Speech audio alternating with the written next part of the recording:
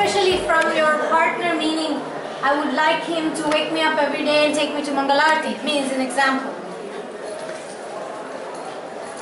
I would like him to give me a big house. I would like him to give me 5 children, whatever it is. That's, what do you expect from your partner? If both the male and the female have the same mood, it's fantastic, it's perfect.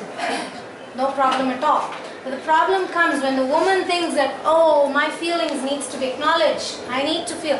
And the man says, what feelings and feelings? Just follow Prabhupada's program and what your feelings, who cares about your feelings? But what does the man have in his mind? What is important for him? If you scream and argue back with him, you just became weak. That's what my grandmother always told me.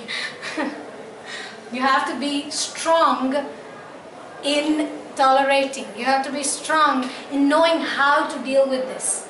How to influence him in such a way that he can see you as a friend.